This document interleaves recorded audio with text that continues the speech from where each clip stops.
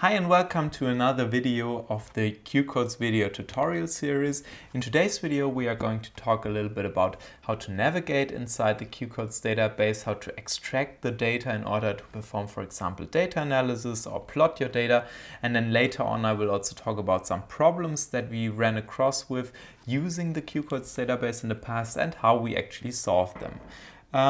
And in order to do so, we first of all have to go into the Jupyter notebook, and maybe just one quick remark, one comment that I would like to make. So the QCoDeS database is actually a standard formatted database. It's a MySQL database. That means you can, of course, use QCoDeS in order to navigate inside the database. But if there's some reason for you to use a different database viewer, then you can, of course, also use everything else that can, for example, display MySQL databases. But for the sake of this tutorial, we are of course going ahead and using QCoDeS. And in order to do so, as always, we start by importing QCoDeS as QC. So import QCoDeS as QC. What else will we do? So first of all, we have to import our database. Or to initialize our database, and in order to do so, we have to change the configuration files of QCoDeS. So we say qc.config, and then we have to go into the core. And this is of course nothing new to you because this has been done in the previous tutorials already. And then we say db_location equals to, and then my experiments database is just stored in the very same folder where I also store this Jupyter notebook. So I just say ./experiments.db. Okay, so how do I initialize the database? Well, in order to do so, I have to first get the initialization function from QCoDeS. So from QCoDeS, no typos today. From QCoDeS import, and then we say we want to have the initialize and create database add function. No, the initialize, sorry, we want to have the initialize database function, this one. And then we will, of course, also go ahead and initialize our database immediately. So this is done now. There's no error displaying. That means everything worked. And now we can actually have a look inside what is contained in our database by just having a look at what are the experiments that QCoDeS is finding inside the database that we just configured. How do we do that? We just go ahead and say experiments like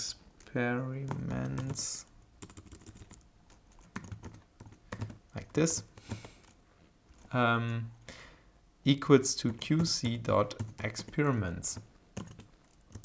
Okay, so how does that actually look like? What is this experiments object? Well, we can just find that out by basically printing it. Okay. So what do we see here actually? Well, first of all, we have this string and then there's a kind of a list below that. So I'll just go through that whole thing step by step. The first thing is the experiment name. And all the experiments that we conducted in the past inside that database always were the same experiment, which was always the DC IV sweep. And the sample was always the test resistor. We always measured the test resistor. Then it basically tells which database we have and where it's actually stored.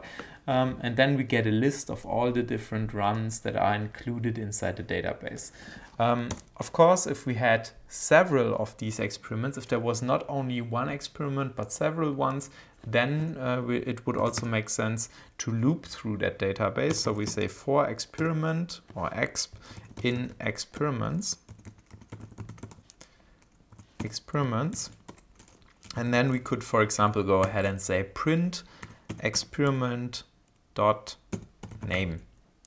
And what you would get in that case, and you just see, for me, it's really just that single experiment, but what you would get would be a list of all the different experiment names that are inside your database. And then you could also go ahead and, for example, say, okay, I have a lot of DC IV sweeps because I have a lot of samples where I performed that IV sweep. So I want to know what is the exact sample that we measured in that particular case. So you could just go ahead and say experiment.sample name, sample underscore name. And if you would do that, then you would get the name of each sample or the name of the sample that has been used in that particular experiment. So you would get a list of all the different experiments and the samples that have been used inside the whole database, which could be potentially a really long list depending on how many experiments you have stored in there. And then you could also go ahead and, for example, say you want to know for each single experiment what are the data sets that are included in this particular run. And then, oh, there was a typo, I guess. Data. Yeah, that's data underscore sets, like that. Okay. And then, as you can see here, you get basically an overview over all the different data sets that have been acquired inside one experiment. And in this case, we have these two data sets and then the ones where we later on had several instruments. Okay, now we know how to actually find the experiment that we are searching for. But let's say we want to plot the experiment. And in order to do so, we first have to import the data set which is included in a particular experiment. Then we go ahead and plot that, and I guess you already know how this is done in Python because you probably did that in the past already. But we are going to use matplotlib for this, as this is kind of a standard tool. And we will also use pandas, which is a certain kind of package also in Python, which is being used for big data analysis a lot lately. Okay, so how do we start? First of all, we have to import our packages. So in my case, I'm saying, let's do it this way, from matplotlib import pyplot as plt. Oh, there's a S missing, as plt. And then we want to import pandas as pd. Okay, so let's say we want to have our first experiment over here, this one. So experiment run number 1, which includes this data set. How do we actually receive that data set? Well, first of all, we say data set equals 2, and then we can just use the function load by ID, which we of course have to import in a second. That is part of the QCoDeS package. How do we actually do that? We say from QCoDeS import load by ID. Okay, now this gives me a runtime warning, but we will just ignore that for a second. And there we have our data set. So how can we actually work with that now? Well, we could, for example, use the pandas package. So we say df equals 2, and then we just say dataset dot, and then we use a function which is called get data as pandas data frame, like this. And then what we get is a data frame. And if you're using pandas, you're probably used to that view already, which includes all the different data which is part of the data set. So you can see that this is pandas because it, for example, nicely does the work of making the big data sets, reducing their size in the plot. So you always see the beginning of every data set, then you have that gap filler over here, and then you have the end of every data set, and we have that for different kind of rows and columns. And now let's say I wanted to have the I value. So how do I get that? I can just go ahead and say, like in a dictionary, I want to have I. And now I get basically the whole data set, which basically says here as a sweep, as the parameter that has been swept, we have the V set, so the set voltage, and then we get the I value, which is the swept one. Now let's say we wanted to plot that. So then we would just say plt.plot, as we always do, because we are doing that as a part of our job in experimental physics. And then we just go ahead and say plot, for example, I on the x-axis and voltage on the y-axis for whatever reason, but let's just say we want to do that. And then we just go ahead, and what we get is basically this plot over here. And then, of course, being good experimental physicists, we would, of course, go ahead and also put labels on that. So let me just quickly do that. So now we have the voltage on the y-axis and the current on the x-axis. Okay, and of course, we could now save that. We could perform a fit to that or whatever. But this is basically up to you and what you want to do with your data. Okay, so far so good, and this is also perfectly working, and this we did that for quite some time and we were really happy with it, but there are actually some problems that we ran across with, and I'm just telling you that right now and trying to help you to not run into these problems. So first things first, we started off with one single setup, and doing so, and one person who was operating that setup, and doing so you don't run into any problems. But let's say you want to add a second setup to your QCoDeS framework.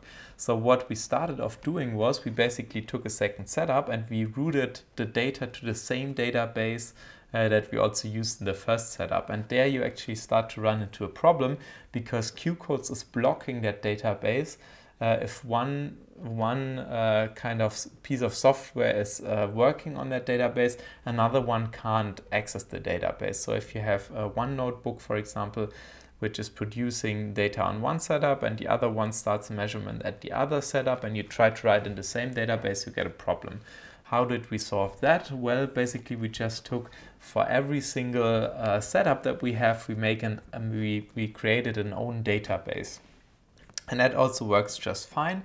But then let's say someone has been working on the setup before you actually did, and then they want to use the data which they were measuring for data analysis, and they try to copy the data from the database or to access the database while you are performing measurements over there.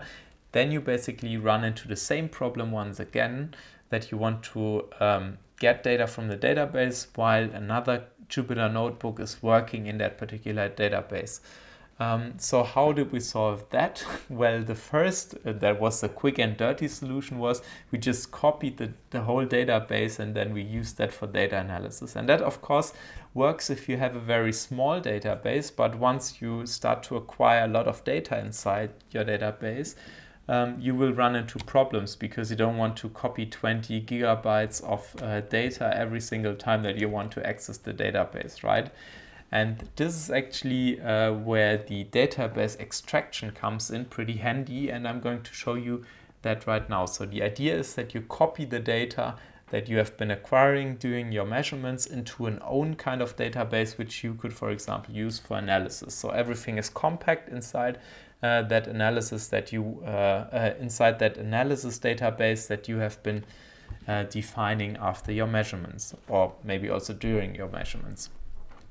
So how does that actually work?